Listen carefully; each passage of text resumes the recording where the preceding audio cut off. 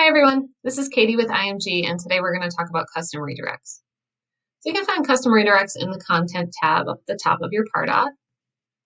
Over on the left-hand side, custom redirects would be a nice tab for you.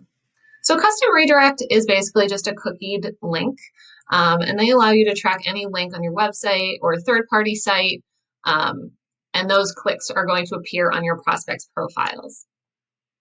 So to add a custom redirect, you're going to hit Add Custom Redirect. We're going to use the IMG homepages as an example. I think one already exists for this, but that's okay. I'm going to name it Homepage. We'll be prompted to choose a campaign.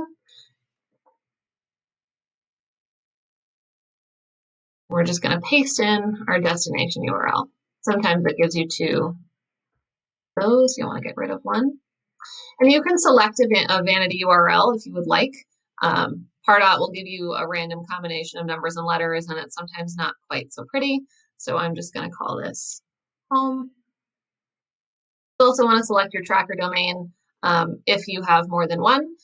So this will have our Grow with IMG tracker domain. If you have any Google Analytics parameters you'd like to add, you can do that here. Additionally, you can add completion actions to your custom redirects. Completion actions will only apply to prospects who are already in your Pardot.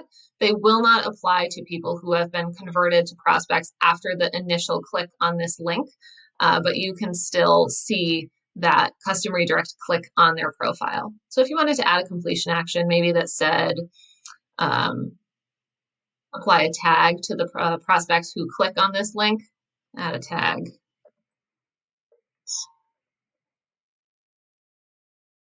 We're going to create custom redirect.